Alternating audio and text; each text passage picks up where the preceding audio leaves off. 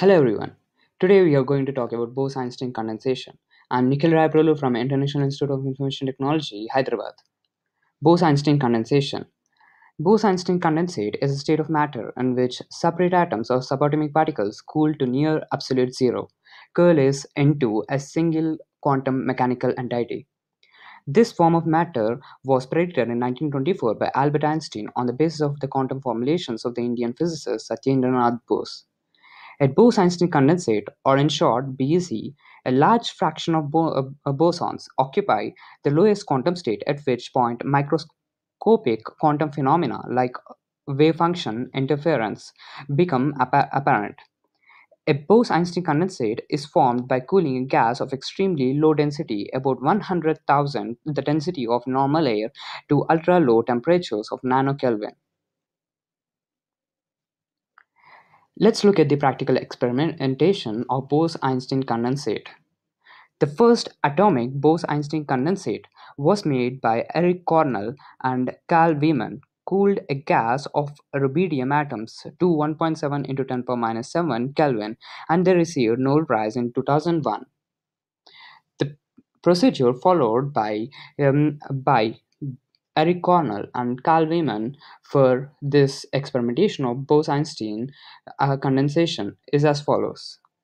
First, atoms are isolated from sodium molecule. Then, six concurrent laser beams are applied onto the atoms, and after absorption of photons, the atoms emit energy back as photons flowing down them. This decreases the temperature, but to just a millikelvin. We still need it to be dropped to nanokelvins. To drop the temperature to nanokelvin, we use evaporation type methodology, where a magnetic field is applied around the atom, which could be imagined like a mug-like structure, and the strength of the magnetic field is decreased slowly to a lower level, and atoms which have higher energies tend to jump out of the magnetic field. And finally, this reduces the temperature to nanokelvin, creating Bose-Einstein condensate with the atoms which have the lower energy and stayed inside the magnetic field. As per the observation of by Bose, photons belong to one of the two classes of elementary or submicroscopic particles defined by whether their quantum spin is a non-negative integer, that is 0, 1, 2, and so on, or an odd half integer, that is 1 by 2, 3 by 2, and so on. The former type, called uh, bosons, include photons which spin is 1. The later type, called fermions, include electrons whose spin is half.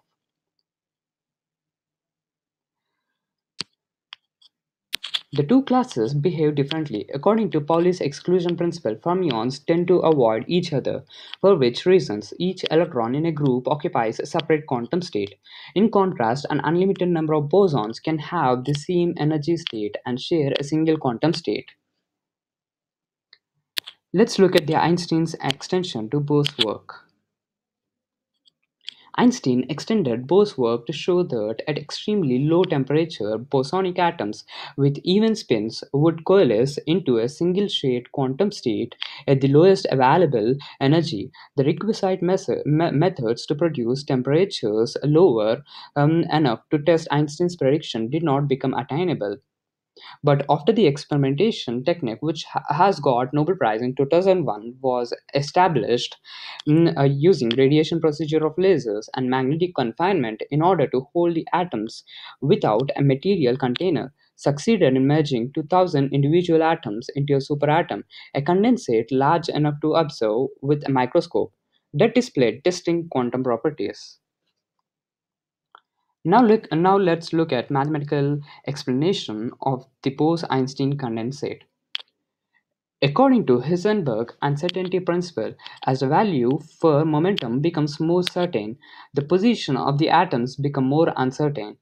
The wave packet that describes the individual atoms become delocalized. So, as delta x into delta p is greater than or equal to h by 2 here, as the atom cools down, their kinetic energy and hence momentum reduce. Also, by de Broglie's equation, we know that lambda is equal to h by p, P is equal to mv, and solving upon these two equations we get lambda is equal to h by mv. And if we check here, as v decreases lambda increases, so at very low temperatures v decreases and wavelength increases, exceeding the atomic distance between the atoms, thereby making the atoms indistinguishable. On the application side of BEC, or Bose-Einstein condensate, Bose-Einstein condensate can slow down light.